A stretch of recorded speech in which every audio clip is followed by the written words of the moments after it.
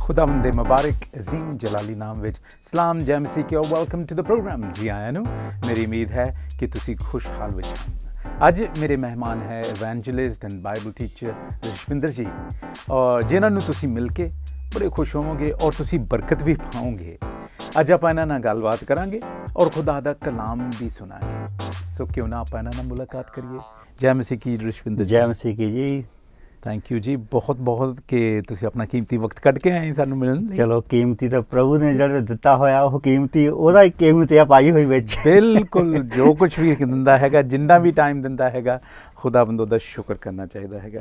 रशविंदर, you remind me of a street pastor, जिद्दां हुंदे कि सड़कां दे उत्ते जा के तो खुदा दा कलाम सुणाउंदे हैगे आ और खुदा दी सेवा करदे हैगे। Do you do that?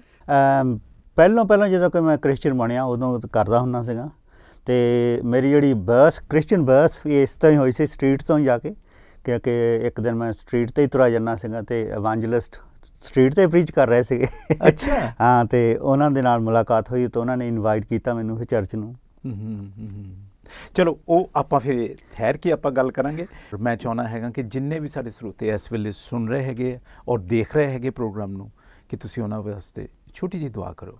ਹਾਂ, ਮਿਲ ਕੇ ਦੁਆ ਕਰੀਏ। ਪਿਆਰੇ ਅਸਮਾਨੀ ਬਾਪ, ਤੇਰਾ ਧੰਨਵਾਦ ਕਰਦੇ ਹਾਂ ਹਰ ਇੱਕ ਭੈਣ ਭਾਈ ਲਈ ਜਿੰਨੇ ਵੀ ਅੱਜ ਸਾਨੂੰ ਜੁਆਇਨ ਕਰ ਰਹੇ ਆ। ਮੇਰੀ ਦੁਆ ਹੈ ਕਿ ਤੁਸੀਂ ਇਹਨਾਂ ਨੂੰ ਬਹੁਤ ਸਾਰੀ ਬਰਕਤ ਦੇਣੀ, ਔਰ ਜੋ ਗਵਾਹੀ ਹੋਵੇ ਉਹਦੇ ਵਿੱਚ ਵੀ ਤੁਸੀਂ ਬਰਕਤ ਦੇਣੀ, ਔਰ ਜੋ ਪ੍ਰਚਾਰ ਕੀਤਾ ਜਾਵੇ ਉਸ ਵਿੱਚ ਵੀ ਬਰਕਤ ਦੇਣੀ। ਆਮੀਨ ਆਮੀਨ ਆਮੀਨ। ਰਸ਼ਵਿੰਦਰ ਜੀ, ਯੂ ਸਟਾਰਟਡ ਆਫ, ਜਦੋਂ ਤੁਸੀਂ ਬੋਲੇ ਤਾਂ ਤੁਸੀਂ ਕਿਹਾ ਸੀਗਾ ਕਿ ਮੇਰੀ ਸ਼ੁਰੂਆਤ ਐਕਚੁਅਲੀ ਰੋਡ ਤੋਂ ਹੀ ਹੋਈ ਸੀਗੀ। Please tile me about your childhood and your upbringing, ਜਿੱਦਾਂ ਤੁਸੀਂ ਪੈਦਾ ਹੋਏ ਔਰ ਕਿੱਦਾਂ ਤੁਸੀਂ ਵਧੇ, ਔਰ ਤੁਸੀਂ ਕਿੱਦਾਂ ਜਿੱਦਾਂ ਕਹਿੰਦੇ ਹੁੰਦੇ ਆਪਣੇ अर्ਲੀਅਰ ਐਨਰਜੈਟਿਕ ਈਅਰਸ ਜਿਹੜੇ ਕਹਿੰਦੇ ਹੈਗੇ, ਵਿਚ R obviously very, it's like ਅ ਮਾਈਨਫੀਲਡ, ਉਹਦੇ ਵਿੱਚੋਂ ਦੀ ਤੁਸੀਂ ਕਿੱਦਾਂ ਲੰਘੇ? Please take your time and ਟੈਲ ਅਸ। ਸੋ ਬਚਪਨ ਤੋਂ ਹੀ ਮੈਨੂੰ ਬਹੁਤ ਇੰਟਰਸਟ ਸੀਗਾ ਰਿਲੀਜਨ 'ਚ, ਧਰਮ ਦੇ ਵਿੱਚ। ਅਤੇ ਜੋ ਛੋਟਾ ਇੰਡੀਆ ਦੇ ਵਿੱਚ ਮੇਰਾ ਜਨਮ ਹੋਇਆ ਸੀ, ਪੰਜਾਬ ਦੇ ਵਿੱਚ, ਅਤੇ ਉੱਥੇ ਮੇਰੀ ਦਾਦੀ ਜ਼ਿਆਦਾ ਇੰਟਰਸਟ ਕਰਦੀ ਸੀ ਕਿ ਮੰਮੀ ਤਾਂ ਬਹੁਤ ਬਿਜ਼ੀ ਸੀ, ਇੰਨੇ ਸਾਰੇ ਬੱਚੇ ਵੀ ਸੀਗੇ, ਉਹਨਾਂ ਕੋਲ ਤਾਂ ਇੰਨਾ ਟਾਈਮ ਨਹੀਂ ਸੀ, ਪਰ ਦਾਦੀ ਕਾਫੀ ਇੰਟਰਸਟ ਰੱਖਦੀ ਸੀਗੀ ਔਰ ਉਹਦੇ ਕੋਲੋਂ ਹੀ ਮੈਂ ਸਿੱਖਦਾ ਹੁੰਦਾ ਸੀਗਾ, ਦਾਦੀ ਕੋਲ ਜਾ ਕੇ। ਅਤੇ ਕਾਫੀ ਉਦੋਂ ਦਾ ਮੇਰੇ ਆਪ ਇੰਟਰਸਟ ਆ ਗਿਆ ਸੀਗਾ। ਅਤੇ ਕਈ ਵਾਰੀ ਸਕੂਲ ਨੂੰ ਵੀ ਜਾਣਾ ਅਤੇ ਗੁਰਦੁਆਰੇ ਮੱਥਾ ਟੇਕ ਕੇ ਜਾਣਾ, ਅਤੇ ਮੁੜ ਕੇ ਆਉਂਦਿਆਂ ਨੇ ਵੀ ਕਈ ਵਾਰੀ ਗੁਰਦੁਆਰੇ ਜਾ ਕੇ ਥੋੜ੍ਹੀ ਜਿਹੀ ਸੇਵਾ ਕਰਕੇ ਘਰ ਨੂੰ ਜਾਣਾ। ਇਸ ਤਰ੍ਹਾਂ ਕਾਫੀ ਇੰਟਰਸਟ ਸੀ ਮੈਨੂੰ ਉਸ ਵੇਲੇ ਬਚਪਨ ਤੋਂ ਹੀ।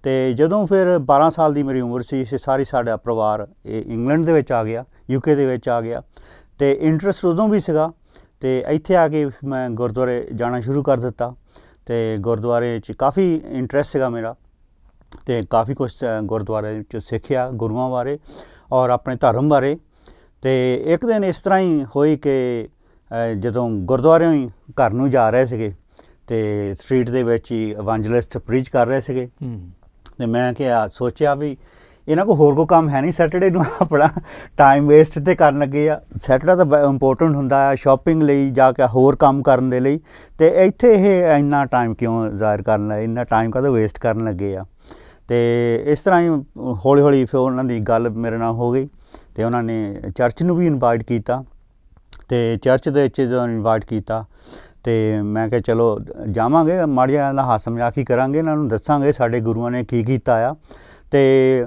ਇਸ ਤਰ੍ਹਾਂ ਬਹੁਤ ਸਾਰੇ ਗੱਲਾਂ ਦੇ ਵਿੱਚ ਇੰਟਰਸਟ ਸੀਗਾ, ਅਤੇ ਮੈਂ ਵੀ ਆਰਗੂਮੈਂਟ ਵੀ ਕਰਨਾ ਪਸੰਦ ਕਰਦਾ ਸੀਗਾ, ਪਰ ਧਰਮਾਂ ਬਾਰੇ ਵੀ ਜਾਣਨਾ ਚਾਹੁੰਦਾ ਸੀਗਾ, ਪਰ ਇਹਨਾਂ ਦੇ ਧਰਮ ਬਾਰੇ ਨਹੀਂ ਜਾਣਨਾ ਚਾਹੁੰਦਾ ਸੀਗਾ, ਕਿਉਂਕਿ ਮੈਨੂੰ ਪਤਾ ਸੀਗਾ ਕਿ ਗੋਰਿਆਂ ਨੂੰ ਤਾਂ ਧਰਮ ਬਾਰੇ ਕੀ ਪਤਾ, ਧਰਮ ਬਾਰੇ ਤਾਂ ਸਾਨੂੰ ਪਤਾ ਆ, ਜਿੱਥੇ ਸਾਡੇ ਗੁਰੂਆਂ ਨੇ ਜਨਮ ਲਿਆ, ਜਿਸ ਧਰਤੀ 'ਤੇ ਉਹਨਾਂ ਨੇ ਆਪਣੀਆਂ ਕੁਰਬਾਨੀਆਂ ਦਿੱਤੀਆਂ। ਮੈਂ ਕਿਹਾ ਇਹਨਾਂ ਨੂੰ ਕੀ ਪਤਾ। ਸੋ ਇਹਨਾਂ ਦਾ ਮੈਂ ਹਾਸਾ ਮਜ਼ਾਕ ਹੀ ਕਰਨਾ ਚਾਹੁੰਦਾ ਸੀਗਾ, ਅਤੇ ਉਸ ਸੰਡੇ ਨੂੰ ਫਿਰ ਅਸੀਂ ਚਰਚ ਦੇ ਵਿੱਚ ਜਾ ਕੇ ਹਾਸਾ ਮਜ਼ਾਕ ਕਰਨ ਗਏ। ਜਦੋਂ ਤੁਸੀਂ ਗਏ, ਹਾਂਜੀ, ਤਾਂ ਤੁਹਾਨੂੰ ਕਿੱਦਾਂ ਦਾ ਵੀ, ਮਤਲਬ ਆਈ ਨੋ ਕਿ ਤੁਸੀਂ ਪ੍ਰੋਬਬਲੀ ਐਪਰੀਹੈਂਸਿਵ ਸੀਗੇ ਵੀ ਇਹ ਮਾਹੌਲ ਦੇ ਵਿੱਚ ਮੈਂ ਜਾ ਰਿਹਾ ਹੈਗਾ, ਬਟ ਤੁਹਾਡੇ ਅੰਦਰੋਂ ਕਿੱਦਾਂ ਦੱਸੋ ਵੀ ਚੇਂਜ ਕਿੱਦਾਂ ਤੁਸੀਂ ਹੋਏ, ਵੀ ਮਤਲਬ ਕੀ ਤੁਹਾਨੂੰ ਅਟਰੈਕਟ ਕੀ ਕੀਤਾ? ਬਿਕੋਜ਼ ਜਿਸ ਤਰ੍ਹਾਂ ਤੁਸੀਂ ਜਾ ਰਹੇ ਸੀਗੇ ਤੁਸੀਂ ਬੜੀ ਤਿਆਰੀ ਨਾਲ ਜਾ ਰਹੇ ਸੀਗੇ ਕਿ ਮੈਂ ਇਹਨਾਂ ਨੂੰ ਆਪਣੇ ਗੁਰੂਆਂ ਬਾਰੇ ਦੱਸੂਗਾ ਔਰ ਮੈਂ ਇਹਨਾਂ ਨੂੰ ਆਪਣੀ ਤਾਲੀਮ ਬਾਰੇ ਦੱਸੂਗਾ। ਤਾਂ ਤੁਹਾਨੂੰ ਕਿਹੜੀ ਡਿਸਾਈਡਿੰਗ ਫੈਕਟਰ ਸੀਗਾ ਕਿ ਜਿਹੜਾ ਤੁਹਾਡੀ ਖੂਬੀ ਚੀਜ਼ ਤੁਸੀਂ ਸੋਚਿਆ ਵੀ ਨਹੀਂ ਹੋਲਡ ਔਨ ਆਹ ਤਾਂ ਯਾਰ ਮੈਨੂੰ ਫਰਕ ਲੱਗੀ ਗੱਲ। ਅਤੇ ਇਸ ਤੋਂ ਪਹਿਲਾਂ ਮੈਂ ਤੁਹਾਨੂੰ ਦੱਸਦਾ ਥੋੜ੍ਹਾ ਜਿਹਾ ਬੈਕਗਰਾਊਂਡ ਹੋਰ ਵੀ। ਅਤੇ ਜਦੋਂ ਇੰਗਲੈਂਡ 'ਚ ਆਏ ਸੀਗੇ ਉਸ ਵੇਲੇ ਕਾਫੀ ਇਵੈਂਜਲਿਸਟ ਜਿਹੜਾ ਸਟਰੀਟ ਪਾਸਟਰ ਸੀ ਸਟਰੀਟ ਇਵੈਂਜਲਿਸਟ ਹੁੰਦੇ ਆ ਉਹ ਵੀ ਸਾਡੇ ਘਰ ਆਉਂਦੇ ਹੁੰਦੇ ਸੀਗੇ ਆ ਕੇ ਮਸੀਹ ਬਾਰੇ ਦੱਸਦੇ ਹੁੰਦੇ ਸੀਗੇ। ਅਤੇ ਉਸ ਵੇਲੇ ਮੈਨੂੰ ਕੋਈ ਵੀ ਇੰਟਰਸਟ ਨਹੀਂ ਸੀਗਾ, ਮੈਂ ਇੰਟਰਸਟ ਨਹੀਂ ਲਿਆ। ਅਤੇ ਥੋੜ੍ਹੇ ਚਿਰ ਬਾਅਦ ਫਿਰ ਮੇਰਾ ਇੱਕ ਦੋਸਤ ਸੀਗਾ, ਦੋਸਤ ਵੀ ਕ੍ਰਿਸਚਨ ਬਣ ਗਿਆ ਅਤੇ ਉਹ ਵੀ ਆ ਕੇ ਮੈਨੂੰ ਦੱਸਣ ਲੱਗਾ। ਮੈਂ ਕਿਹਾ ਇਹ ਮੇਰੇ ਲਈ ਨਹੀਂ, ਤੂੰ ਮੇਰੇ ਦੋਸਤਾਂ ਨੂੰ ਦੱਸਦੇ ਜਾ ਕੇ, ਮੈਨੂੰ ਨਾ ਦੱਸਿਆ ਕਰ। ਮੈਂ ਕਿਹਾ ਮੈਨੂੰ ਨਹੀਂ ਜਾਣਨਾ ਚਾਹੁੰਦਾ। ਸੋ ਇਸ ਕਰਕੇ ਕਾਫੀ ਚਿਰ ਉਹ ਵੀ ਮੇਰੇ ਨਾਲ ਇੱਦਾਂ ਹੀ ਆਰਗੂਮੈਂਟ ਕਰਦਾ ਰਿਹਾ। ਅਤੇ ਇਹ ਫਿਰ ਇਹ ਟਾਈਮ ਆਇਆ ਜਦੋਂ ਕਿ ਮੈਂ ਕਿਹਾ ਚਲੋ ਇਹਨਾਂ ਨੂੰ ਜਾ ਕੇ ਆਰਗਿਊ ਕਰਦੇ ਹਾਂ। ਹਜੇ ਜੇ ਗਏ ਅਤੇ ਮੀਟਿੰਗ ਸ਼ੁਰੂ ਹੋ ਗਈ ਅਤੇ ਆਰਗੂਮੈਂਟ ਕਰਨ ਨੂੰ ਕੋਈ ਟਾਈਮ ਹੀ ਨਹੀਂ ਮਿਲਿਆ। ਅੱਛਾ। ਅਤੇ ਫਿਰ ਅਸੀਂ ਪਿੱਛੇ ਬੈਠੇ ਸੀਗੇ ਅਤੇ ਇਹ ਗੀਤ ਗੂਤ ਗਾਏ, ਗੀਤ ਤਾਂ ਸਾਨੂੰ ਆਉਂਦੇ ਨਹੀਂ ਸੀਗੇ ਅਤੇ ਨਾ ਜ਼ਿਆਦਾ ਇੰਗਲਿਸ਼ ਹੀ ਆਉਂਦੀ ਸੀਗੀ। ਅਤੇ ਇਸ ਕਰਕੇ ਅਸੀਂ ਜਿੱਦਾਂ ਉਹ ਕਰਦੇ ਸੀ ਕਰਦੇ ਗਏ। ਕਹਿੰਦੇ ਚਲੋ ਬਾਅਦ 'ਚ ਮੌਕਾ ਮਿਲੂਗਾ ਤਾਂ ਇਹਨਾਂ ਨਾਲ ਥੋੜ੍ਹਾ ਬਹੁਤਾ ਝਗੜਾਂਗੇ। ਅਤੇ ਫਿਰ ਜਦੋਂ ਐਂਡ ਹੋਇਆ ਅਤੇ ਜਿਹੜਾ ਪ੍ਰੀਚਰ ਸੀ ਉਸ ਵੇਲੇ ਉਹ ਇਵੈਂਜਲਿਸਟ ਸੀਗਾ ਅਤੇ ਆਖਰ 'ਤੇ ਕਹਿਣ ਲੱਗਾ ਵੀ ਜੇ ਤੁਸੀਂ ਮਸੀਹ ਬਣਨਾ ਚਾਹੁੰਦੇ ਆ ਅਤੇ ਆਪਣਾ ਹੱਥ ਖੜ੍ਹਾ ਕਰੋ। ਅਤੇ ਉਸੇ ਵੇਲੇ ਅਣਜਾਣੇ ਅਸੀਂ ਮੈਂ ਨਹੀਂ ਚਾਹੁੰਦਾ ਕਿ ਮੇਰਾ ਹੱਥ ਉੱਤੇ ਜਾਵੇ, ਪਰ ਅਣਜਾਣੇ ਹੀ ਮੇਰਾ ਹੱਥ ਉੱਚਾ ਹੋ ਗਿਆ ਉਸੇ ਵੇਲੇ ਕਿ ਮੈਂ ਮਸੀਹ ਬਣਨਾ ਚਾਹੁੰਦਾ। ਅਤੇ ਜੋ ਪ੍ਰਚਾਰ ਕਰ ਰਿਹਾ ਸੀਗਾ ਕਿ ਯਿਸੂ ਮਸੀਹ ਸਾਡੇ ਲਈ ਮੋਇਆ, ਯਿਸੂ ਮਸੀਹ ਨੇ ਸਾਰੀ ਕੁਰਬਾਨੀ ਸਾਡੇ ਲਈ ਦਿੱਤੀ ਆ। ਮੈਂ ਕਿਹਾ ਸਾਡੇ ਗੁਰੂਆਂ ਨੇ ਇੰਨੀਆਂ ਸਾਰੀ ਕੁਰਬਾਨੀਆਂ ਦਿੱਤੀਆਂ, ਇਹ ਕੁਰਬਾਨੀ ਇੱਕ ਯਿਸੂ ਬਾਰੇ ਦੱਸਣ ਲੱਗਾ ਆ। ਅਤੇ ਇਸ ਤਰ੍ਹਾਂ ਸੁਣਿਆ, ਪਰ ਉਸ ਵੇਲੇ ਉਹਨਾਂ ਨੇ ਹੋਰ ਵੀ ਕਈ ਕੁਛ ਦੱਸਿਆ ਕਿ ਜਿਹਦੇ ਨਾਲ ਫਿਰ ਮੈਨੂੰ ਥੋੜ੍ਹੀ ਜਿਹੀ ਸ਼ੱਕ ਪੈ ਗਈ ਕਿ ਮੇਰੇ ਧਰਮ ਦੇ ਵਿੱਚ ਇੱਦਾਂ ਦੀਆਂ ਗੱਲਾਂ ਨਹੀਂ ਮੈਂ ਕਦੇ ਸੁਣੀਆਂ, ਨਿਜਾਤ ਬਾਰੇ ਨਹੀਂ ਸੁਣਿਆ। ਜੋ ਵੀ ਗੱਲਾਂ ਆ ਇਹ ਦੱਸ ਰਿਹਾ ਕਿ ਮੈਂ ਮਾफ़ੀ ਪਾ ਸਕਦਾ ਹਾਂ। ਮੈਂ ਕਦੀ ਧਰਮ ਦੇ ਵਿੱਚ ਮਾफ़ੀ ਬਾਰੇ ਨਹੀਂ ਸੁਣਿਆ। ਇਹ ਸੁਣਿਆ ਜ਼ਰੂਰ ਕਿ ਸਾਨੂੰ ਕੋਸ਼ਿਸ਼ ਕਰਨੀ ਪੈਣੀ ਆ। ਇਹ ਜਿੱਦਾਂ ਕਿ ਸੀੜੀ 'ਤੇ ਚੜ੍ਹਦੇ ਜਾਂ ਪੌੜੀਆਂ 'ਤੇ ਚੜ੍ਹਦੇ ਆ, ਹੌਲੀ ਹੌਲੀ ਧਰਮ ਦੇ ਵਿੱਚ ਅਸੀਂ ਤਰੱਕੀ ਕਰਕੇ ਉੱਤੇ ਜਾ ਕੇ ਹੋ ਸਕਦਾ ਕਿ ਅਸੀਂ ਧਰਮੀ ਬਣ ਜਾਵਾਂਗੇ। ਹੋ ਸਕਦਾ ਆ ਕਿ ਇੱਕ ਦਿਨ ਕਿ ਪਰਮੇਸ਼ਰ ਕਹੂਗਾ ਹਾਂ ਬਈ ਇਹਦਾ ਬੜਾ ਧਰਮੀ ਆ, ਇਹਨੇ ਇੰਨੇ ਚੰਗੇ ਕੰਮ ਕੀਤੇ ਆ। ਮੈਂ ਆਪਣੀ ਤਰੱਕੀ 'ਤੇ ਕਰ ਰਿਹਾ ਸੀਗਾ ਅਤੇ ਆਪਣੀ ਤਰੱਕੀ 'ਤੇ ਭਰੋਸਾ ਰੱਖਦਾ ਸੀਗਾ, ਪਰ ਉਹ ਕਹਿ ਰਹੇ ਨਹੀਂ ਤੁਹਾਨੂੰ ਆਪਣੀ ਤਰੱਕੀ 'ਤੇ ਨਹੀਂ, ਪਰ ਉਹਦੀ ਧਾਰਮਿਕਤਾ 'ਤੇ। ਯਿਸੂ ਮਸੀਹ ਨੇ ਜੋ ਕੀਤਾ ਆ, ਕੁਰਬਾਨੀ ਦਿੱਤੀ ਆ, ਉਹਨੇ ਤੁਹਾਡੇ ਸਾਰੇ ਪਾਪਾਂ ਦੀ ਦੇ ਲਈ ਤਨਖਾਹ ਦੇ ਦਿੱਤੀ ਹੈ, ਜਿਹਦਾ ਕਹਿੰਦੇ ਵੇਜਿਸ, ਸਾਰੀ ਤਨਖਾਹ ਜਾਂ ਮੁੱਲ ਚੁਕਾ ਦਿੱਤਾ ਆ। ਸੋ ਇਸ ਕਰਕੇ ਉਸੇ ਵੇਲੇ ਮੇਰਾ ਹੱਥ ਉੱਚਾ ਹੋ ਗਿਆ। ਅਤੇ ਫਿਰ ਉਹ ਕਹਿਣ ਲੱਗੇ ਅਤੇ ਜੇ ਤੁਸੀਂ ਹੁਣ ਡਿਸਾਈਡ ਕਰ ਲਿਆ ਕਿ ਪ੍ਰਭੂ ਨੂੰ ਆਪਣੀ ਜ਼ਿੰਦਗੀ ਦੇਣੀ ਚਾਹੁੰਦੇ ਆ ਅਤੇ ਅੱਗੇ ਆ ਜਾਓ। ਅਸੀਂ ਉਸ ਵੇਲੇ ਤੁਹਾਨੂੰ ਪਤਾ ਕਿ ਸਾਡੇ ਲਈ ਉੱਠਣਾ ਤਾਂ ਬੜਾ ਔਖਾ ਸੀਗਾ, ਪਰ ਉਸ ਵੇਲੇ ਪੈਰ ਖੜੇ ਹੋਏ ਅਤੇ ਉੱਠ ਕੇ ਤੁਰ ਪਏ ਅੱਗੇ ਨੂੰ। ਦੇਖ ਲਓ ਪ੍ਰਭੂ ਨੇ ਦਿਲ ਜਾਂ ਪੱਥਰ ਦਾ ਦਿਲ ਸੀ ਜਾਂ ਆਰਗੂਮੈਂਟ ਵਾਲਾ ਦਿਲ ਸੀਗਾ, ਉਹ ਬਦਲ ਸਟਿਆ ਫੜ ਕੇ। ਉਹ ਇੱਕੋ ਹੀ ਮੀਟਿੰਗ ਨਾਲ ਬਦਲ ਸਟਿਆ। ਅਤੇ ਮੈਂ ਉੱਥੇ ਅੱਗੇ ਗਿਆ, ਫਿਰ ਦੁਆ ਕੀਤੀ, ਪ੍ਰਾਰਥਨਾ ਕੀਤੀ।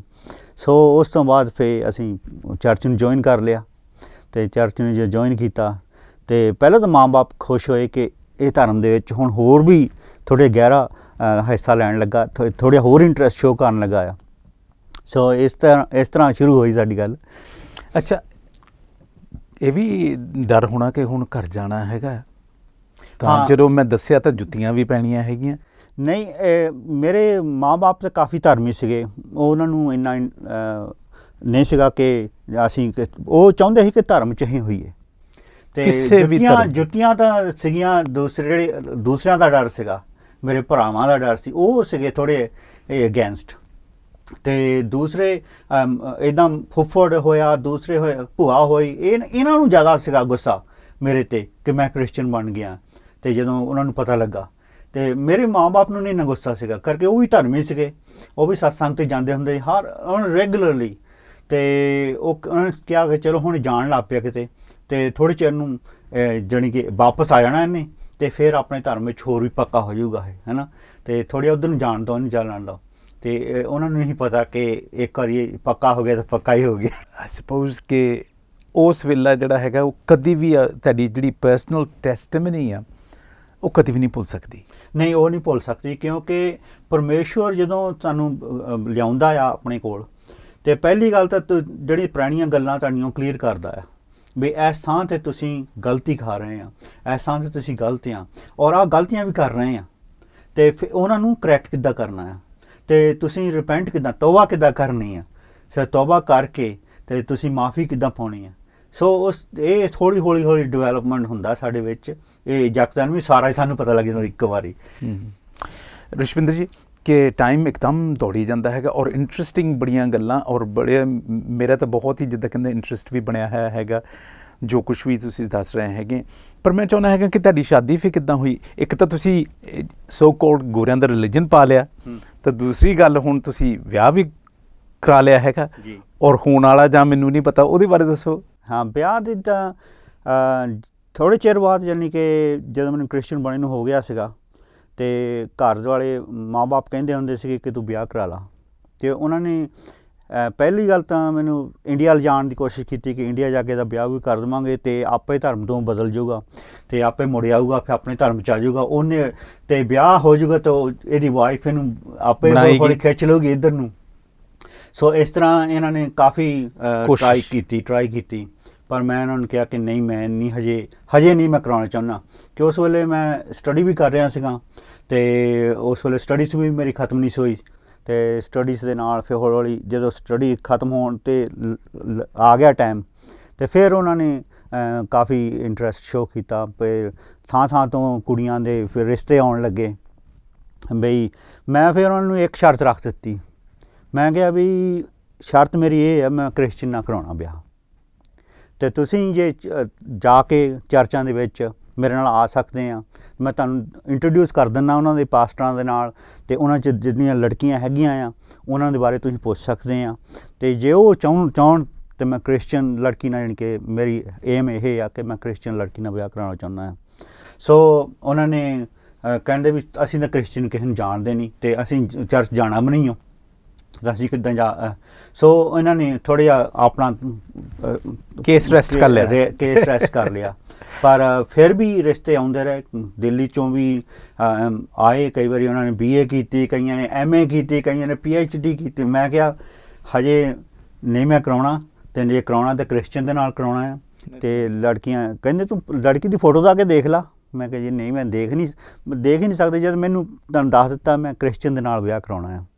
तो उस तो बाद फिर जो मैं चर्च बदल गया सीगा, क्योंकि साडा घर पहले विलोनोल हुंदा सीगा ते साडे माँ बाप ने फिर शहर बदल लिया, तो उत्थे वोलसल दे विच चले रहन लग पे, तो उत्थे जाण लगे फिर चर्च भी बदल लिया, उत्थे लागे जाण वाला, तो चर्च दे विच जाण लगा, तो हौली हौली साडी फ्रेंडशिप मेरी पैण लगी, तो हैपन टू बी ए गोरी, पर मैं ये नहीं कह सकता कि मेरा एम ही यही सीगा, क्योंकि मैं जदों मैं चर्च दे विच सीगा, जो होर चर्च के लीडरां नाल भी करदा सीगा, उन्हां नूं भी कहा सीगा कि मैं क्रिश्चियन लड़की नाल ब्याह कराउणा है, तो जे तुहाडे च होई तो मैनूं दस सकदे हो, तो उन्हें किसी ने नहीं जानी कि इंटरस्ट शो किया, पर हौली हौली परमेश्वर ने इहदे नाल फ्रेंडशिप पहलों पई। ये फ्रेंडशिप इस तरह के असीं दोनों जने संडे स्कूल दे विच टीच करदे हुंदे सीगे, ते संडे स्कूल नूं कट्ठियां ने जाना, कट्ठियां ने आउणा, हौली हौली ते फिर चर्च तो संडे स्कूल तो घर नहीं जा सकते थे, असीं दोनों ने पार्क च कई बार चल जाना, कहना भी घंटा कि इत्थे रह के फिर वापस नाइट मीटिंग ते जाना हुंदा सीगा, ते घर नूं जाण नूं 15 मिनट 20 मिनट लगणगे तुर के जाण नूं, फिर मुड़ के आवांगे, तो इत्थे पार्क नाल ही सीगी। गल की जी प्यार हो गया और गांह बच्चे भी हो गए हैगे, बच्चे भी हो गए जी, और गांह हुण पोते भी होए दोते भी, और खुदा दा शुक्र करते हैं। रे जी जिद्दां मैं कहा टाइम बड़ा जाई जांदा हैगा, ਤਾਂ मैं चाहुंदा हैगा कि तुसी अजकल की करदे, मैं सुनिया कि तुसी रेडियो प्रेजेंटिंग भी करते हैं। हाँ जी, एक दिन मैं अपने घर ते दुआ कर रहा सीगा परमेश्वर अगे, छोटी जी दुआ सी, वड्डी नहीं सीगी, कि प्रभु मैनू हजे कोई मौका नहीं मिल रहा कि जाके मैं गवाही दे सकां, ਜਾਂ ਟੈਸਟਮਨੀ ਦੇ ਸਕਾਂ, ਜਾਂ ਕਿਸੇ ਨਾਲ ਬਣ ਸਕਾਂ। ਕੰਮ ਤੇ ਤਾਂ ਹੈ, ਕੰਮ ਤੇ ਤਾਂ ਜਿੱਦਾਂ ਉਹ ਜਾਣਦੇ ਆ ਮੈਂ ਕ੍ਰਿਸਚਨ ਆ, ਮਾੜਾ ਮੋਟਾ ਕਿਤੇ ਗੱਲਬਾਤ ਹੋ ਜਾਂਦੀ ਆ, ਪਰ ਮੈਂ ਕਿਹਾ ਮੈਨੂੰ ਜਿੱਦਾਂ ਪਹਿਲਾਂ ਮੌਕਾ ਰੇਡੀਓ ਸਟੇਸ਼ਨ 'ਤੇ ਸੀਗਾ ਦ ਵੋਇਸ 'ਤੇ, ਉਸ ਵੇਲੇ ਮੈਨੂੰ ਮੌਕਾ ਨਹੀਂ ਮਿਲ ਰਿਹਾ। ਉਹ ਤੁਹਾਡੀ ਪੁਰਾਣੀ ਮਿਨਿਸਟਰੀ ਸੀ? ਪੁਰਾਣੀ ਮਿਨਿਸਟਰੀ ਜਿਹੜੀ ਦ ਵੋਇਸ ਰੇਡੀਓ 'ਤੇ ਸੀਗੀ, ਮੌਕਾ ਨਹੀਂ ਮਿਲ ਰਿਹਾ। ਅਤੇ ਇੱਕ ਦਿਨ ਹੀ ਮੇਰਾ ਖਿਆਲ ਲੰਘਾ ਹੋਣਾ, ਉਸ ਦਿਨ ਨਰਿੰਦਰ ਜੀ ਨੇ ਟੈਲੀਫੋਨ ਕਰ ਦਿੱਤਾ तो मैं क्या चलो परमेश्वर ने किड्डी छेती प्रार्थना, मैं हजे छोटी जी दुआ की है, किड्डी छेती प्रार्थना आंसर कर दी है। तो नरेंद्र जी ने टैलीफोन किया, कहते भी साढ़े अपॉर्चुनिटी हैगी इत्थे रेडियो स्टेशन ते कि आके कर सकता है। मैं ये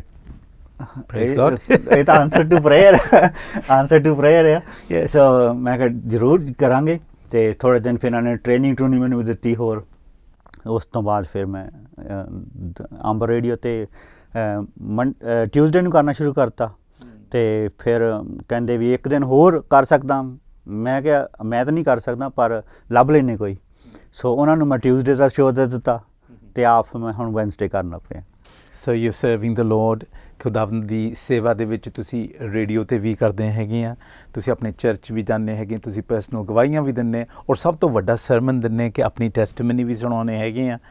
तां खुदा रशविंदर जी does he provide all your needs कि ਜਿਹੜੀਆਂ भी तुहाडीਆਂ ਜ਼ਰੂਰਤਾਂ ਹੈਗੀਆਂ कि तुहाडे खानदान दे विच तुहाडी लाइफ दे विच ਉਹ ਪੂਰੀਆਂ ਕਰਦਾ? ਜਿੱਦਾਂ ਮੈਂ ਤੁਹਾਨੂੰ ਦੱਸਿਆ ਕਿ ਆਪਣੀ ਵਾਈਫ ਬਾਰੇ ਕਿ ਪਰਮੇਸ਼ਵਰ ਨੇ ਵਾਈਫ ਨੂੰ ਪ੍ਰੋਵਾਈਡ ਕੀਤਾ, ਕ੍ਰਿਸਚਨ ਵਾਈਫ ਨੂੰ। ਤੇ ਕੋਈ ਵੀ ਲੋੜ ਨਹੀਂ ਅੱਜ ਤੱਕ ਜਦੋਂ ਦਾ ਮੈਂ ਮਸੀਹ 'ਚ ਆਇਆ ਹਾਂ ਕਿ ਜਿਹੜੀ ਉਹਨੇ ਪੂਰੀ ਨਹੀਂ ਕੀਤੀ। ਤੇ ਕਈ ਲੋੜਾਂ ਉਹ ਪਹਿਲਾਂ ਆਪਣੇ ਸਾਡੇ ਮਨ 'ਚ ਪਾ ਦਿੰਦਾ ਕਿ ਆਹ ਤੈਨੂੰ ਜਿਸ ਤਰ੍ਹਾਂ ਮੈਂ ਤੁਹਾਨੂੰ ਦੱਸਿਆ ਹੁਣ ਮਿਨਿਸਟਰੀ ਬਾਰੇ ਕਿ ਗਵਾਹੀ ਮੈਨੂੰ ਦੇ ਰਿਹਾ ਸੀਗਾ। ਤੇ ਉਸ ਵੇਲੇ ਇਹ ਛੋਟੀ ਦੁਆ ਕੀਤੀ ਕਿ ਗਵਾਹੀ ਦਾ ਮੌਕਾ ਦੇ, ਤੇ ਉਸ ਵੇਲੇ ਉਹਨੇ ਉਹ ਵੀ ਪ੍ਰਾਰਥਨਾ ਦਾ ਜਵਾਬ ਦੇ ਦਿੱਤਾ। ਇਸ ਤਰ੍ਹਾਂ ਕਿਸੇ ਟਾਈਮ ਵੀ ਕੋਈ ਬਿਮਾਰ ਘਰ ਹੁੰਦਾ ਸੀ, ਇਸ ਤਰ੍ਹਾਂ ਮੈਂ ਘਰ ਵੀ ਬੱਚਿਆਂ ਨੂੰ ਇਹੀ ਸਿਖਾਇਆ ਸੀਗਾ ਕਿ ਤੁਸੀਂ ਬਿਮਾਰ ਆ, ਕੋਈ ਪ੍ਰੋਬਲਮ ਆ, ਪਹਿਲੀ ਗੱਲ ਪ੍ਰਾਰਥਨਾ। ਪਹਿਲੀ ਗੱਲ ਪ੍ਰਾਰਥਨਾ। ਪ੍ਰਾਰਥਨਾ 'ਚ ਕਿਉਂਕਿ ਬਹੁਤ ਸਾਰੀ ਸ਼ਕਤੀ ਆ, ਕਿਉਂ ਇਹਦਾ ਨਾਲ ਸਾਡਾ ਪਰਮੇਸ਼ਵਰ ਨਾਲ ਕੰਸਰਨ ਆ, ਕਿਉਂਕਿ ਪਰਮੇਸ਼ਵਰ ਜੋ ਪ੍ਰਾਰਥਨਾ ਸੁਣਦਾ ਆ ਅਤੇ ਉਸ ਵੇਲੇ ਜਵਾਬ ਦਿੰਦਾ ਆ। ਅਤੇ ਜਦੋਂ ਬਿਮਾਰ ਹੁੰਦੇ ਸੀ ਉਸ ਵੇਲੇ ਪ੍ਰਾਰਥਨਾ, ਜਦੋਂ ਕਈ ਵਾਰੀ ਸੁੱਤਿਆਂ ਪਿਆ ਨੇ ਉੱਠ ਖੜ੍ਹਨਾ, ਜਾ ਕੇ ਉਹਨਾਂ ਨਾਲ ਪ੍ਰਾਰਥਨਾ ਕਰਨੀ, ਬੈਠ ਕੇ ਦੁਆ ਕਰਨੀ, ਅਤੇ ਉਸ ਵੇਲੇ ਘਰ ਦੇ ਵਿੱਚ ਸਕੂਨ ਆ ਜਾਣਾ। ਉਸੇ ਵੇਲੇ ਬੱਚੇ ਨੇ ਸ਼ਾਂਤੀ ਨਾਲ ਸੌਂ ਜਾਣਾ। ਸੋ ਕੋਈ ਵੀ ਟਾਈਮ ਨਹੀਂ ਕਿ ਜਦੋਂ ਪਰਮੇਸ਼ਵਰ ਨੇ ਨਹੀਂ ਜਵਾਬ ਦਿੱਤਾ। ਰਸ਼ਵਿੰਦਰ ਜੀ, ਕਿ ਤੁਹਾਡੀ ਦਾਦੀ ਨੇ ਤੁਹਾਡੇ ਵਿੱਚ ਜਿਹੜਾ ਬੀ ਇੱਕ ਲਗਾਇਆ ਸੀਗਾ ਔਰ ਤੁਹਾਡੇ ਨਾਲ ਪਿਆਰ ਮੁਹੱਬਤ ਦੇ ਵਿੱਚ ਤੁਹਾਡੇ ਨਾਲ ਗੱਲਬਾਤ ਕੀਤੀ, ਉਹ ਦੇਖੋ ਉਹ ਜਿਹੜਾ ਬੀ ਸੀਗਾ ਉਹ ਕਿੱਥੋਂ ਤਾਈਂ ਪਹੁੰਚਿਆ ਔਰ ਗਾਂ ਕਿੰਨੀ ਜਿੱਦਾਂ ਕਹਿੰਦੇ ਹੁੰਦੇ ਤਰੱਕੀ ਕੀਤੀ। ਅੱਜ ਕੋਈ ਖਾਨਦਾਨ ਦੇ ਵਿੱਚ ਮਸੀਹ ਪਰਿਵਾਰ ਦੇ ਵਿੱਚ ਆਇਆ? ਜੀ ਬਿਲਕੁਲ। ਜਦੋਂ ਮੈਂ ਤੁਹਾਨੂੰ ਦੱਸਿਆ ਕਿ ਕ੍ਰਿਸਚਨ ਹੀ ਬਣਿਆ ਹਜੇ, ਉਸ ਵੇਲੇ ਮੈਂ ਆਪਣੇ ਭਰਾਵਾਂ ਦੇ ਨਾਲ ਵੀ ਸ਼ੇਅਰ ਕਰਦਾ ਹੁੰਦਾ ਸੀਗਾ ਅਤੇ ਆਪਣੇ ਰਿਸ਼ਤੇਦਾਰਾਂ ਦੇ ਬੱਚਿਆਂ ਦੇ ਨਾਲ ਵੀ ਸ਼ੇਅਰ ਕਰਦਾ ਹੁੰਦਾ ਸੀਗਾ, ਅਤੇ ਆਪਣੇ ਜਿਹੜੇ ਸਕੂਲ ਦੇ ਮੇਰੇ ਕੋਲੀਗ ਸੀਗੇ ਉਹਨਾਂ ਦੇ ਨਾਲ ਵੀ। ਸੋ ਉਹਦੇ ਸ਼ੇਅਰ ਕਰਨ ਦੇ ਨਾਲ ਹੀ ਕਈ ਜਾਣੇ ਮਸੀਹ 'ਚ ਆ ਚੁੱਕੇ, ਹਜੇ ਉਹ ਮਸੀਹ ਦੀ ਸੇਵਾ 'ਚ ਲੱਗੇ ਹੋਏ, ਕਈ ਪਾਸਟਰ ਬਣ ਗਏ ਆ ਅਤੇ ਮਸੀਹ ਦੇ ਵਿੱਚ ਚੱਲ ਰਹੇ ਆ। ਅਤੇ ਮੇਰੇ ਛੋਟੇ ਦੋ ਭਰਾ ਉਹ ਵੀ ਮਸੀਹ 'ਚ ਆਏ, ਉਹ ਵੀ ਕ੍ਰਿਸਚਨ ਬਣੇ। ਇਸ ਵੇਲੇ ਇੱਕ ਕੋਵੈਂਟਰੀ ਦੇ ਵਿੱਚ ਆ, ਇੱਕ ਵੋਲਵਰਹੈਂਪਟਨ ਦੇ ਵਿੱਚ ਆ, ਅਤੇ ਉਹਨਾਂ ਦੇ ਪਰਿਵਾਰ ਵੀ ਕ੍ਰਿਸਚਨ। ਸੋ ਜੀ ਬਿਲਕੁਲ ਉਹਨਾਂ ਨੂੰ ਦੱਸਿਆ, ਉਹ ਆਏ ਮਸੀਹ ਦੇ ਵਿੱਚ, ਉਦੋਂ ਦੇ ਉਹ ਵੀ ਫੋਲੋ ਕਰ ਰਹੇ ਆ।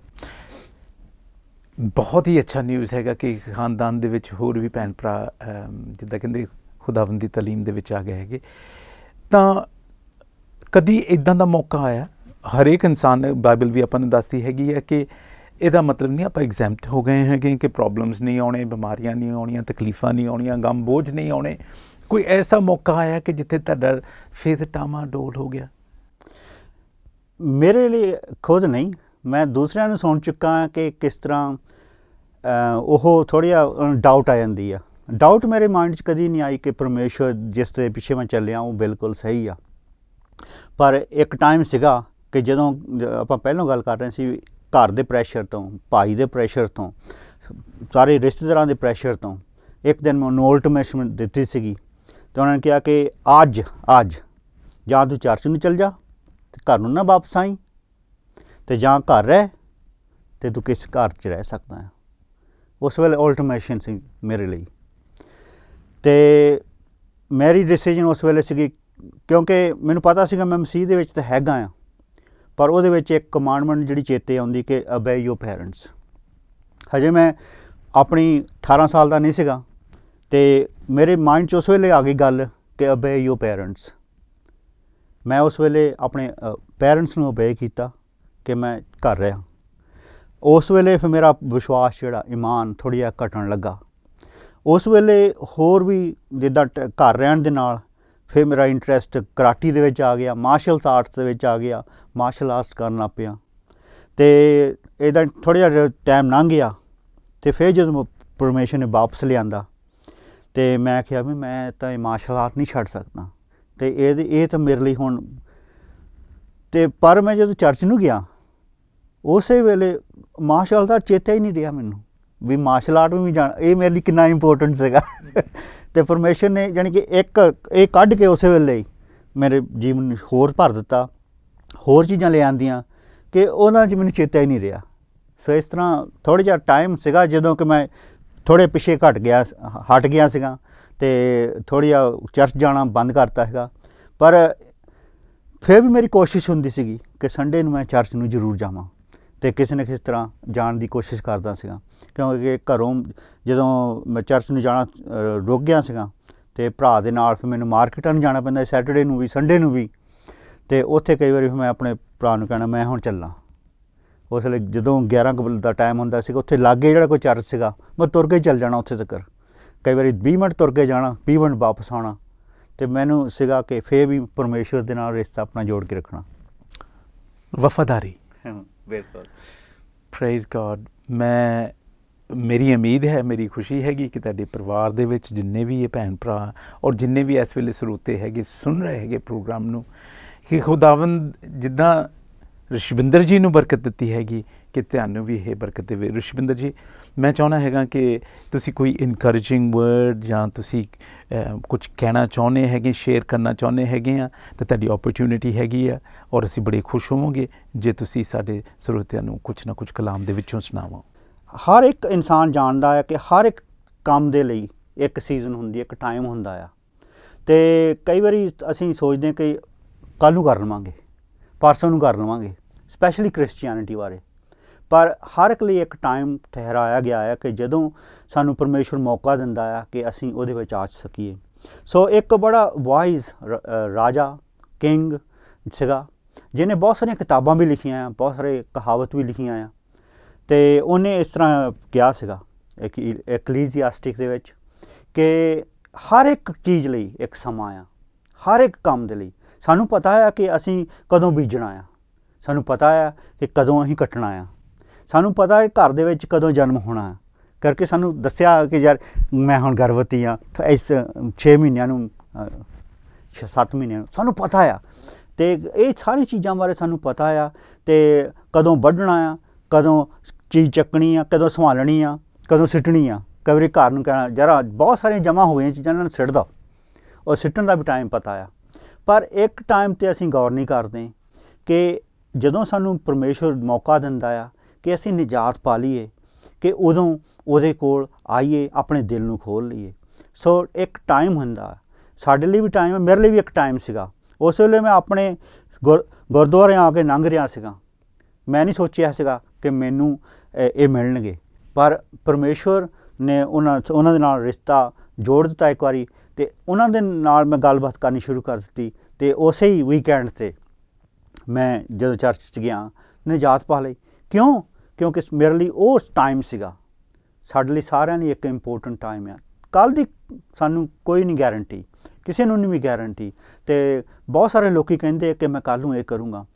जेम्स की किताब दे विच भी दस्सिया आ कि तुसीं इस तरह ना जाके बोस्ट करो, इस तरह ना बहुत एक बार कढ के कहो मैं कल नूं ये करूँगा, परसों नूं ये करूँगा, चौथ नूं ये करूँगा। करके वो कहंदा कल दा किसी नूं भी गारंटी नहीं, किसी नूं भी पक्का नहीं हो। और इस तरह कई बारी हुंदा आ कि असीं अपना टाइम लंघा दिंदे आ तो मुड़ के सानूं मौका नहीं मिलता। अज साडे लई मौका आ कि असीं अपने आप नूं उहदे हत्थां विच दे दईए। सो मेरे यही रिक्वेस्ट तुहाडे अगे कि तुसीं भी अज जो सोच रहे हैं कि अज मैं मसीह च आवां जां ना आवां, जां सोच रहे होने यार कि मैनूं किसी ने मसीह बारे दस्सिया ही नहीं, अज तुहाडे कोल मौका आ क्योंकि मसीह तुहाडे दिल विच भी आउणा चाहुंदा आ। और बाइबल सानूं दसदी आ कि अज ही साडे कोल मौका आया हिब्रानियां दी किताब दे विच, करिंथियां दी किताब दे विच कि अज ओह समा आ साडे लई, अज साडे लई ओह मौका आ कि असीं निजात पा लईए। निजात किद्दां पाउणी आ ये भी दस्सिया गया बाइबल दे विच कि पहली गल तां असीं सारे गुनाहगार आ, सारे गुनाहगार आ। कोई भी है नहीं इदां दा जिन्ने कोई गुनाह नहीं कीता, ਕਈ ਵਾਰੀ ਸੋਚਦੇ ਹੋਣੇ ਯਾਰ ਮੈਂ ਤਾਂ ਨਹੀਂ ਗੁਨਾਹਗਾਰ, ਪਰ ਅਸੀਂ ਕਿੱਦਾਂ ਕੰਪੇਅਰ ਕਰਦੇ ਹਾਂ, ਅਸੀਂ ਕਿਸੇ ਹੋਰ ਦੇ ਸਟੈਂਡਰਡ ਦੇ ਨਾਲ, ਕਿਸੇ ਹੋਰ ਇਨਸਾਨ ਦੇ ਸਟੈਂਡਰਡ ਦੇ ਨਾਲ ਉਹਨਾਂ ਦੇ ਨਾਲ ਮਿਲਣਾ ਸ਼ੁਰੂ ਕਰ ਦਿੰਦੇ ਹਾਂ। ਉਹਨਾਂ ਦੇ ਨਾਲ ਜੇ ਉਹਨਾਂ ਨੂੰ ਦੇਖਾਂ ਤਾਂ ਉਹਨਾਂ ਨਾਲ ਮੈਂ ਜ਼ਿਆਦਾ ਧਰਮੀ ਹਾਂ, ਉਹਦੇ ਨਾਲੋਂ ਮੈਂ ਨਹੀਂ ਧਰਮੀ ਜ਼ਿਆਦਾ, ਪਰ ਉਹਦੇ ਨਾਲੋਂ ਜ਼ਿਆਦਾ ਧਰਮੀ ਹਾਂ। ਸੋ ਅਸੀਂ ਆਪਣੇ ਇੱਕ ਦੂਜੇ ਨੂੰ ਕੰਪੇਅਰ ਕਰਦੇ ਹਾਂ, ਔਰ ਕਈ ਵਾਰੀ ਕਹਿੰਦੇ ਵੀ ਮੈਂ ਤਾਂ ਇੰਨਾ ਗੁਨਾਹਗਾਰ ਨਹੀਂ ਹਾਂ, ਮੈਂ ਇੰਨਾ ਗੁਨਾਹ ਨਹੀਂ ਕੀਤਾ, ਮੈਂ ਇੰਨਾ ਪਾਪ ਨਹੀਂ ਕੀਤਾ। ਪਰ ਪਰਮੇਸ਼ਵਰ ਦੀ ਨਿਗਾਹ ਦੇ ਵਿੱਚ ਹਰ ਇੱਕ ਨੇ ਗੁਨਾਹ ਕੀਤਾ ਆ, ਔਰ ਹਰ ਇੱਕ ਉਹਦੀ ਹੁਕਮ ਨੂੰ ਤੋੜ ਦਿੰਦਾ ਆ। ਸੋ ਉਹਨਾਂ ਨੇ ਬਾਈਬਲ 'ਚ ਸਾਨੂੰ ਰੋਮੀਆਂ ਦੀ ਕਿਤਾਬ ਦੱਸਿਆ ਆ ਕਿ ਗੁਨਾਹ ਦੀ ਕੀ ਆ ਸਜ਼ਾ? ਮੌਤ। ਸੋ ਸਾਨੂੰ ਇੱਕ ਦੋ ਵਾਰੀ ਮੌਤ ਜ਼ਰੂਰ ਆਉਣੀ ਆ, ਔਰ ਮੌਤ ਤੋਂ ਬਾਅਦ ਕੀ ਲਿਖਿਆ ਆ ਕਿ ਇੱਕ ਦਿਨ ਨਿਆਂ ਵੀ ਸਾਡਾ ਹੋਣਾ ਆ। ਸੋ ਜੇ ਅਸੀਂ ਤਿਆਰ ਹੀ ਨਹੀਂ ਹੋ ਤਾਂ ਫਿਰ ਨਿਆਂ ਕਿੱਦਾਂ ਦਾ ਹੋਊਗਾ? ਨਿਆਂ ਸਾਡੇ ਗੁਨਾਹਗਾਰਾਂ ਦੇ ਗੁਨਾਹ ਦੇ ਤਰ੍ਹਾਂ ਹੀ ਹੋਊਗਾ ਨਾ। ਜੇ ਗੁਨਾਹ ਦੀ ਸਜ਼ਾ ਮੌਤ ਆ, ਫਿਰ ਸਾਨੂੰ ਮੌਤ ਹੀ ਮਿਲੂਗੀ, ਪਰ ਉਹਦੀ ਜਿਹੜਾ ਤੋਹਫਾ ਆ, ਜਿਹੜੀ ਉਹਦੀ ਗਿਫਟ ਆ, ਉਹ ਅਨੰਤ ਜੀਵਨ ਆ। ਸੋ ਅਨੰਤ ਜੀਵਨ ਅੱਜ ਅਸੀਂ ਪਾ ਸਕਦੇ ਹਾਂ, ਅੱਜ ਤੌਬਾ ਕਰ ਸਕਦੇ ਹਾਂ, ਸੋ ਉਹਦੇ ਵਿੱਚ ਆ ਸਕਦੇ ਹਾਂ। ਸੋ ਅੱਜ ਦਾ ਟਾਈਮ ਜਿਹੜਾ ਸਾਨੂੰ ਮਿਲਿਆ ਆ, ਇਹ ਸਪੈਸ਼ਲ ਆ। ਇੱਦਾਂ ਦਾ ਟਾਈਮ ਮੁੜ ਕੇ ਨਹੀਂ ਆਉਣਾ। ਅਤੇ ਇਸ ਦਿਨ ਨੂੰ ਵੀ ਤੁਸੀਂ ਯਾਦ ਕਰਿਆ ਕਰੋਗੇ ਇੱਕ ਦਿਨ ਕਿ ਯਾਰ ਮੈਨੂੰ ਕਿਸੇ ਨੇ ਇਨਵਾਈਟ ਕੀਤਾ ਸੀਗਾ, ਕਿਸੇ ਨੇ ਕਿਹਾ ਸੀਗਾ ਕਿ ਅੱਜ ਹੀ ਮੇਰੇ ਲਈ ਮੌਕਾ ਆ। ਜੇ ਅੱਜ ਤੁਸੀਂ ਉਸ ਮੌਕੇ ਨੂੰ ਨਹੀਂ ਗਵਾਉਣਾ ਚਾਹੁੰਦੇ ਤਾਂ ਤੌਬਾ ਕਰ ਸਕਦੇ ਹਾਂ, ਮਾफ़ੀ ਮੰਗ ਸਕਦੇ ਹਾਂ। ਅਤੇ ਫਿਰ ਜਿਸ ਤਰ੍ਹਾਂ ਮੈਂ ਜਾ ਕੇ ਦਵਾ ਮਾफ़ੀ ਮੰਗੀ, ਮੈਂ ਕਿਹਾ ਮੈਂ ਤੌਬਾ ਪਾਉਣੀ ਚਾਹੁੰਦਾ ਹਾਂ, ਔਰ ਮੈਂ ਮਾफ़ੀ ਮੰਗੀ, ਔਰ ਮਾफ़ੀ ਪਾ ਕੇ ਫਿਰ ਨਿਜਾਤ ਵੀ ਨਾਲ ਪਾਈ। ਸੋ ਪ੍ਰਭੂ ਦੇ ਵਿੱਚ ਆਉਣ ਲਈ ਕੋਈ ਔਖਾ ਕੰਮ ਨਹੀਂ, ਕੋਈ ਜੰਤਰ ਮੰਤਰ ਨਹੀਂ ਕਰਨਾ ਪੈਂਦਾ ਸਾਨੂੰ। ਅਤੇ ਦੂਸਰੇ ਧਰਮਾਂ ਦੇ ਵਿੱਚ ਮੇਰੇ ਆਪਣੇ ਸਿੱਖ ਧਰਮ ਜਦੋਂ ਸੀਗਾ, ਮੈਨੂੰ ਪਤਾ ਸੀਗਾ ਕਿ ਮੈਂ ਹੌਲੀ ਪੌੜੀ ਚੜ੍ਹ ਸਕਦਾ ਹਾਂ, ਹੌਲੀ ਧਰਮ 'ਚ ਵੱਧ ਸਕਦਾ ਹਾਂ। ਹੋ ਸਕਦਾ ਆ ਜਦੋਂ ਤਕੜੀ ਜੇ ਤੋਲਿਆ ਜਾਵੇ ਅਤੇ ਮੇਰੇ ਅੱਛੇ ਕੰਮ ਬੁਰਿਆਂ ਕੰਮਾਂ ਨਾਲੋਂ ਥੋੜ੍ਹੇ ਜਿਹੇ ਘੱਟ ਹੋਣਗੇ ਜਾਂ ਵੱਧ ਹੋਣਗੇ। ਪਤਾ ਨਹੀਂ ਮੈਂ ਸਵਰਗ ਜਾਊਂਗਾ ਕਿ ਨਹੀਂ ਜਾਊਂਗਾ, ਮੈਨੂੰ ਨਹੀਂ ਪਤਾ ਕਿ ਕਿੱਦਾਂ ਤੋਲੇ ਜਾਣੇ ਆ ਅਤੇ ਕਿੰਨੇ ਮੈਨੂੰ ਚੰਗੇ ਕੰਮ ਕਰਨੇ ਪੈਣੇ ਆ ਕਿ ਉਹ ਬੁਰਿਆਂ ਦਾ ਥੋੜ੍ਹਾ ਘੱਟ ਜਾਵੇ। ਸੋ ਇਸ ਤਰ੍ਹਾਂ, ਪਰ ਪ੍ਰਭੂ ਦੇ ਵਿੱਚ ਇਹ ਚੀਜ਼ ਦੀ ਸਾਨੂੰ ਨਹੀਂ ਲੋੜ, ਕਿਉਂਕਿ ਪ੍ਰਭੂ ਯਿਸੂ ਮਸੀਹ ਨੇ ਆਪਣੀ ਜਿਹੜੀ ਜਾਨ ਸਲੀਬ 'ਤੇ ਦਿੱਤੀ ਸੀਗੀ, ਇਸ ਲਈ ਦਿੱਤੀ ਸੀ ਕਿ ਅਸੀਂ ਮਾफ़ੀ ਪਾ ਸਕੀਏ। ਸੋ ਉਸ ਨੇ ਕਿਹਾ ਸੀਗਾ ਕਿ ਇਹੀ ਮੇਰੀ ਸਰੀਰ ਆ ਜਿਹੜਾ ਤੋੜਿਆ ਜਾ ਰਿਹਾ ਤੁਹਾਡੇ ਲਈ, ਇਹੀ ਜਿਹੜਾ ਖੂਨ ਆ ਤੁਹਾਡੇ ਲਈ ਬਹਾਇਆ ਜਾ ਰਿਹਾ ਕਿ ਤੁਸੀਂ ਆਪਣੇ ਪਾਪਾਂ ਤੋਂ ਧੋਤੇ ਜਾਵੋ। ਸੋ ਸਾਨੂੰ ਬਹੁਤਾ ਹੋਰ ਕਰਨ ਦੀ ਨਹੀਂ ਜ਼ਰੂਰਤ, ਪਰ ਉਹਦੇ ਕੋਲ ਮੰਗਣ ਦੀ ਜ਼ਰੂਰਤ ਆ। ਸੋ ਇਹ ਅੱਜ ਹੈਗੀ ਮੇਰੀ ਰਿਕੁਐਸਟ ਤੁਹਾਡੇ ਅੱਗੇ, ਔਰ ਜਾਣ ਤੋਂ ਪਹਿਲਾਂ ਮੈਂ ਥੋੜ੍ਹੀ ਪ੍ਰਾਰਥਨਾ ਵੀ ਕਰੂੰਗਾ ਤੁਹਾਡੇ ਲਈ।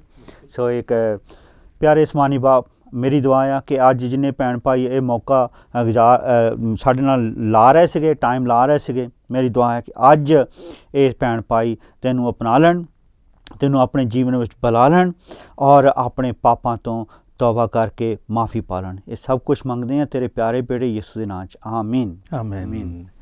ਰਸ਼ਵਿੰਦਰ ਜੀ ਬਹੁਤ ਬਹੁਤ ਸ਼ੁਕਰੀਆ, ਔਰ ਸ਼ੁਕਰੀਆ ਬਹੁਤ ਮਿਹਰਬਾਨੀ ਕਿ ਜਿਹੜਾ ਤੁਸੀਂ ਆਏ ਹੈਗੇ ਆ, ਔਰ ਮੇਰੀ ਉਮੀਦ ਹੈ ਕਿ ਤੁਸੀਂ ਮੁੜ ਕੇ ਫੇਰ ਸਾਨੂੰ ਜੁਆਇਨ ਕਰੋਗੇ ਇੱਕ ਦਿਨ। ਚਲੋ ਜਦੋਂ ਪ੍ਰਭੂ ਨੇ ਚਾਹਿਆ ਜ਼ਰੂਰ ਦੋਨਾਂ ਦੀ ਮੁਲਾਕਾਤ ਹੋ ਜਾਊਗੀ, ਫਿਰ ਆਗੇ ਕੁਛ ਨਾ ਕੁਛ ਸ਼ੇਅਰ ਕਰ ਲਵਾਂਗੇ। God bless you. God bless you.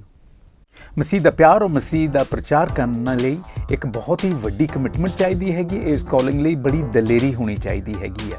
ਰੋਮਨਸ ਦੀ ਕਿਤਾਬ 10ਵਾਂ ਬਾਬ 14ਵੀਂ ਆਇਤ ਵਿੱਚ ਲਿਖਿਆ, ਹਾਊ ਦੈਨ ਸ਼ੈਲ ਦੇ ਕਾਲ on him whom they have not believed, and how shall they believe in him whom they have not heard, and how shall they hear without a preacher। ਖੁਦਾਵੰਦ ਰਸ਼ਵਿੰਦਰ ਨੂੰ ਬਹੁਤ ਸਾਰੀ ਬਰਕਤ ਦੇਵੇ। ਮੇਰੀ ਉਮੀਦ ਹੈ ਕਿ ਰਸ਼ਵਿੰਦਰ ਹੋਰ ਵੀ ਚੜ੍ਹਦੀ ਕਲਾ ਦੇ ਵਿੱਚ ਜਾ ਕੇ ਖੁਦਾਵੰਦ ਯਿਸੂ ਮਸੀਹ ਦਾ ਪ੍ਰਚਾਰ ਕਰੇ। ਸ਼ੁਕਰੀਆ, ਮਿਹਰਬਾਨੀ। Thank you for joining me. Until next time, ਜੈ ਮਸੀਹ ਕੀ। Hey, if you like the show, please make sure you hit the subscribe button now. Turn on those notifications so you don't miss the next show. Keep watching and stay blessed.